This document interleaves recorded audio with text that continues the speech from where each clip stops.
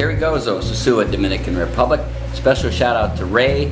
Thank you, Ray, for pointing this glass method out to me in response to last week's Mango Mania video. I'll leave a link in the description below to give credit where credit is due. Quite honestly, I didn't think this method was going to work at all, but it works like a champ, especially if you have mangoes that are ripe to overripe, which I now do since they've been sitting around for quite a number of days. I added a little tip to make this method even better, so stay tuned.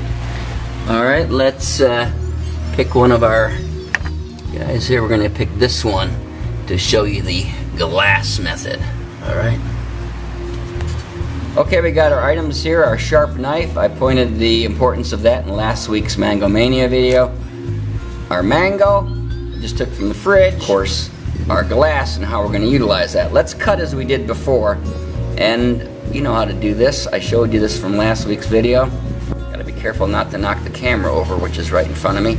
We're going to cut our sides down as we did before. I told you this was bruised. You can kind of see a little bruise at the top. And they bruise when they fall. We're going to get our other half going here. Cut that down.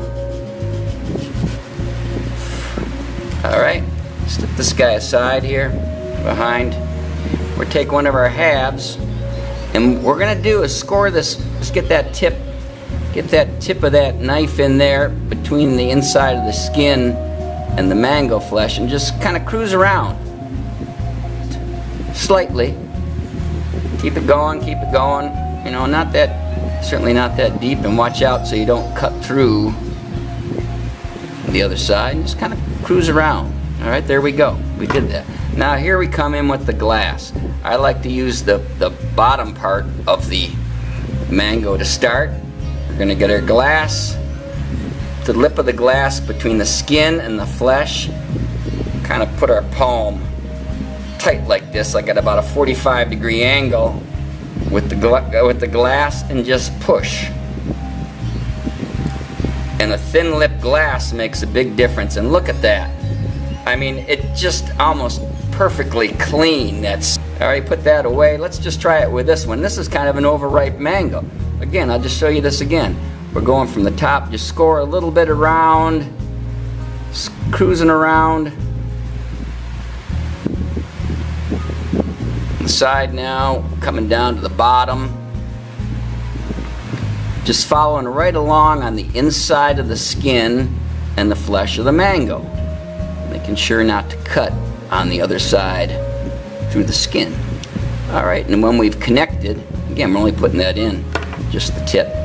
We've got the top, we've got the bottom here, just like I did last time. We're going to get that lip underneath where we just cut, kind of palm the rest of the mango, as you can see right there, and just put pressure, slight pressure right through, and with my thumb on the top, and that whole I mean, look at that.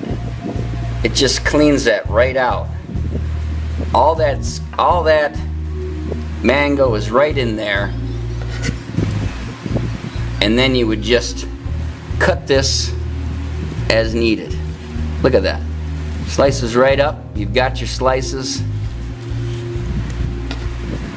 ready to eat. Alright, I hope you enjoyed that. Using a glass works perfectly. Until next time, subscribe, stay tuned. Ciao.